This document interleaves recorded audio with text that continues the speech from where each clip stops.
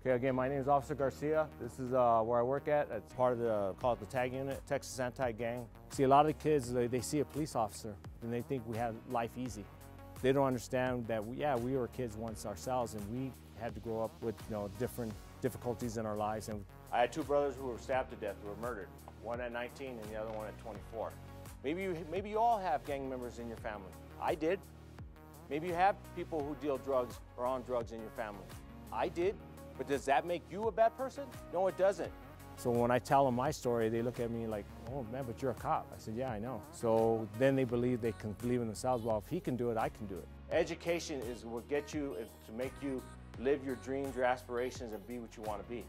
And I want them to believe that they can accomplish whatever they can, whatever they want to be. And they have to believe in themselves, because if they don't believe in themselves, nobody else is going to believe in them. You have to put yourself around positive things, because when you think positive and you put yourself around positive things are going to happen to you. And I tell them things are going to happen in our lives, but it's what we choose to do. We learn. And then you know what? Sometimes tragedies, or we make mistakes, but when we learn, that means that we can even be a better person. If you're proud of where you come from, go to school, get an education, come back and help your community. How are you helping your community by dealing drugs? How are you helping your community by becoming a criminal? Hurting people, making people live in fear in your community. Do you like living in fear? No, you don't, right?